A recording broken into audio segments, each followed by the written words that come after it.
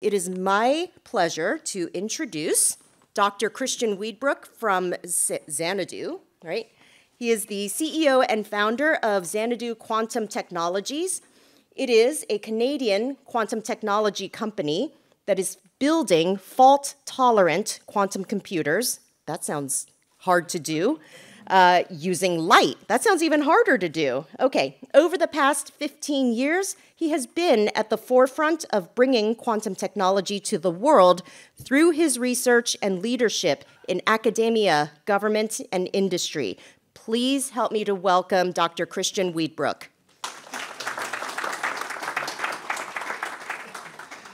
Thank you, everyone. It's a pleasure to be here today and looking forward to telling you more about Xanadu and our journey so far.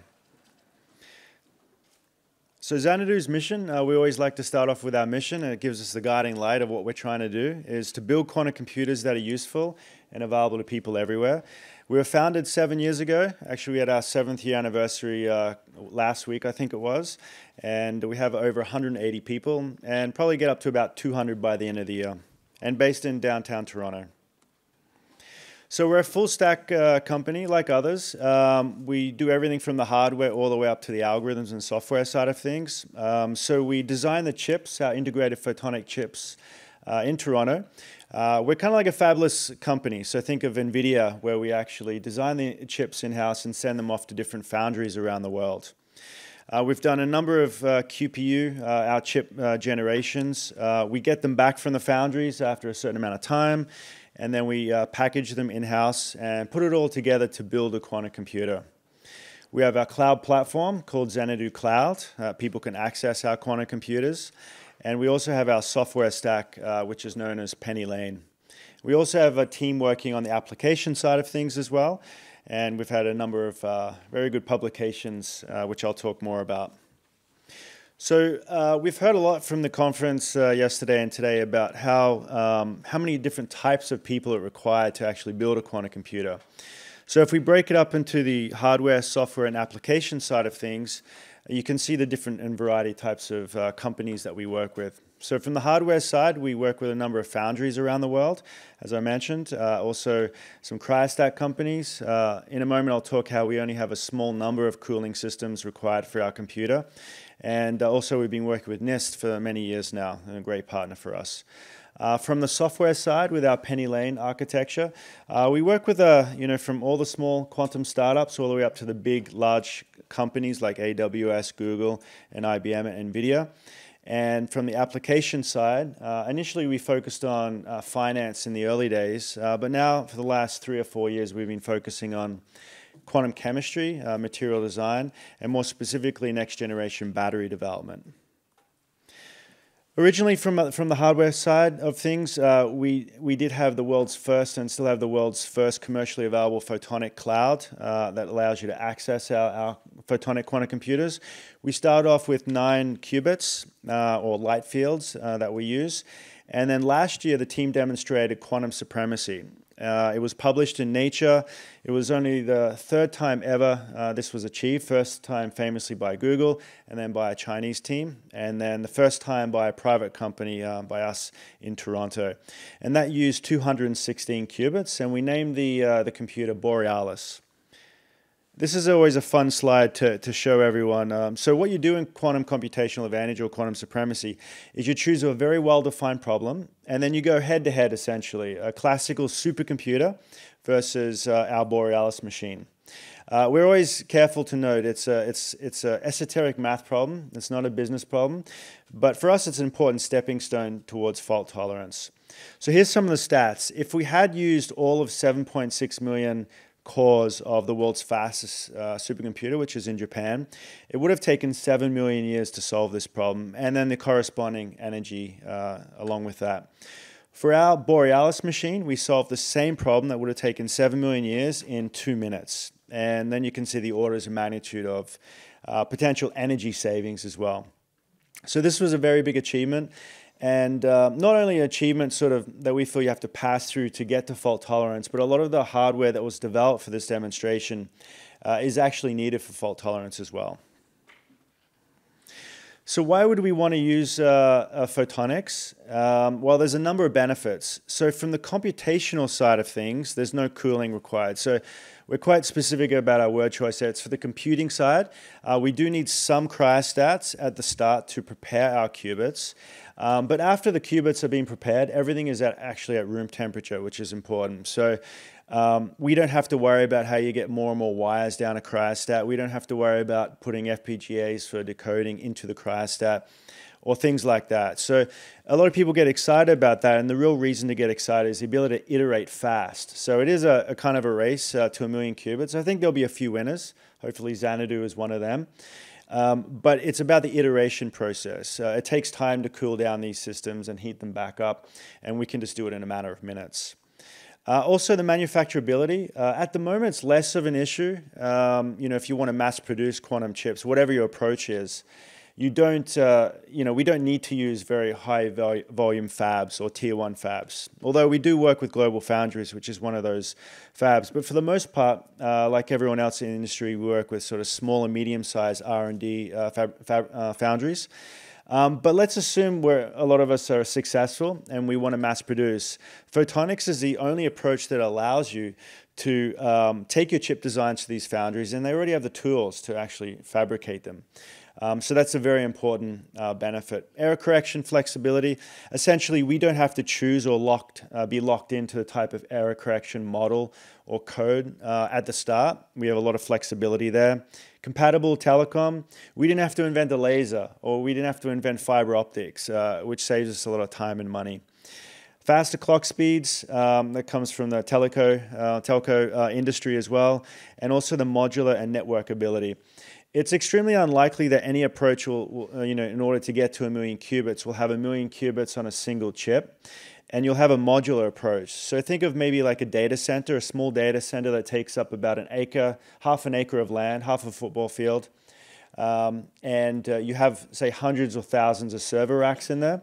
And each server rack has a small quantum computer in it, and you scale up by networking all the modules or server racks together. So our thesis is, what better way to do that than if you're already using a light-based approach and you're just distributing logical qubits via the fault tolerance, via the optical components, the fiber optics. So that's a huge benefit for photonic-based approaches. So what does our high-level roadmap look like for fault tolerance? Well, the initial stage is really having the optical components, really mastering them. And then once you've done that, you start building a module or a server rack that actually has a low loss component. That we just talked about the benefits, but we like to be as balanced as possible. The biggest challenge that could destroy us is our inability to overcome loss. So loss is the biggest challenge by far for us and other photonic-based approaches. Fault tolerance and error correction allows you to deal with it. So does better designs and working with foundries as well, and other approaches. So after we've got a single module that has a small number of fault-tolerant quantum computers, it's essentially then mass producing, having hundreds or thousands of these single modules or server racks. And then, as mentioned before, connecting together to have a small quantum data center. That's the hardware side of things. Also like to talk about, Xanadu is full stack, so we also work on the software.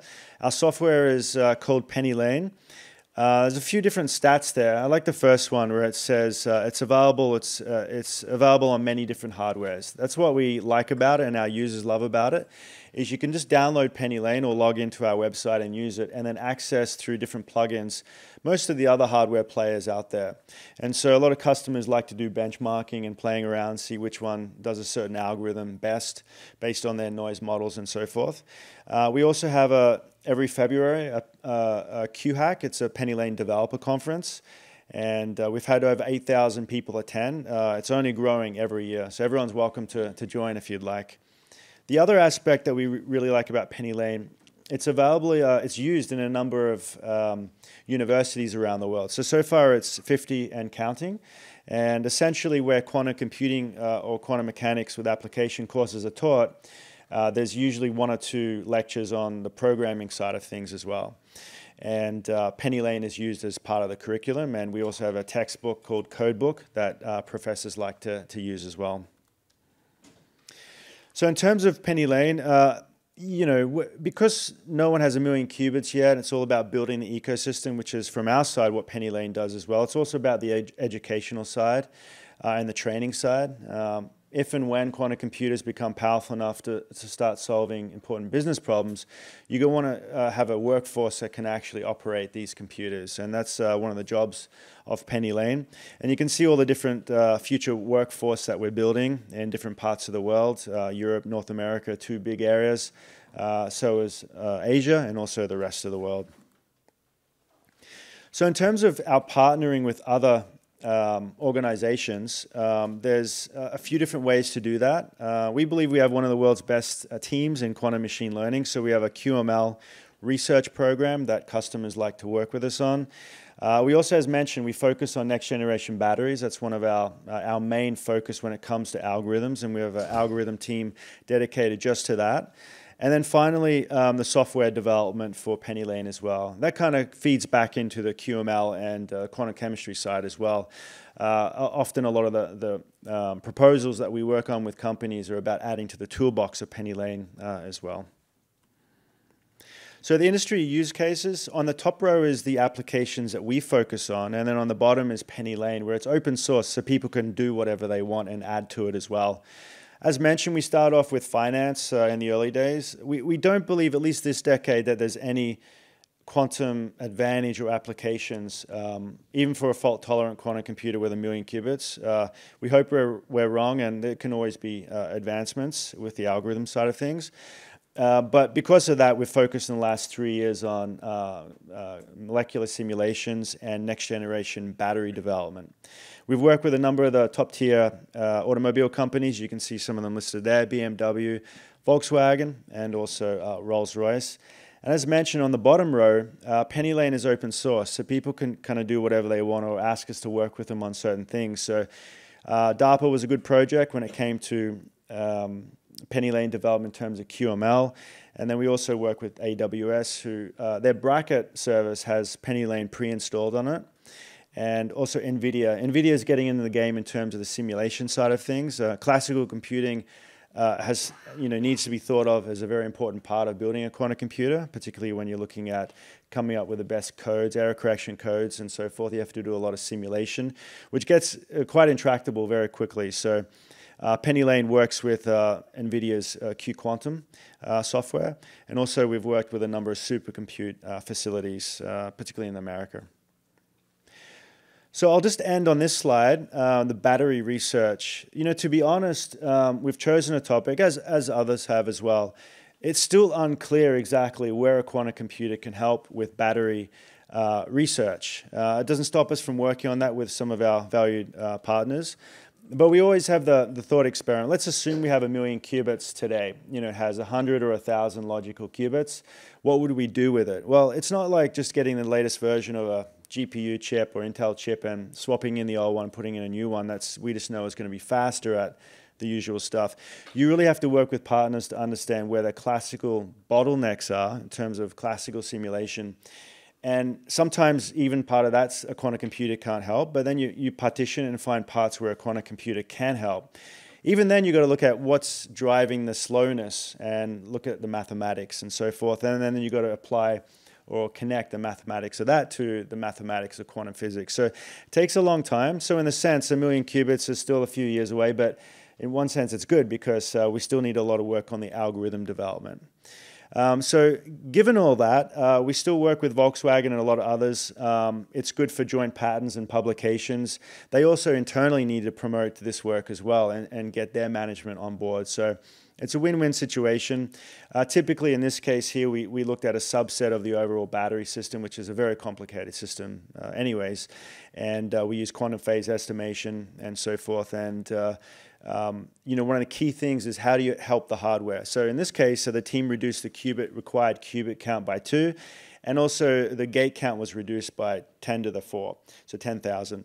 And that also helps the hardware because if you sort of say for certain algorithms you need less depth or less qubits, then that also is another way, along with the hardware improvements as well.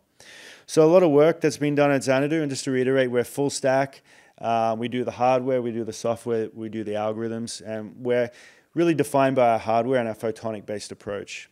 So I'll leave it there, and thank you, everyone.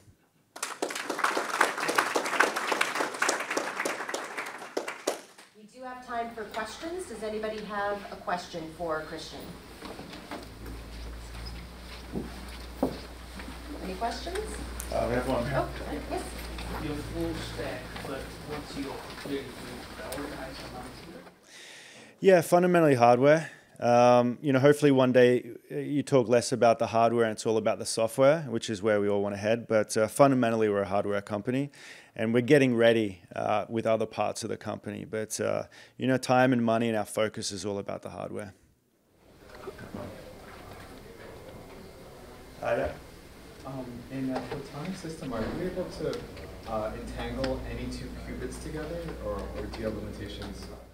No, in principle, we have the all-to-all connectivity, and that's because we have, often you think about a two-dimensional plane where the qubits lay.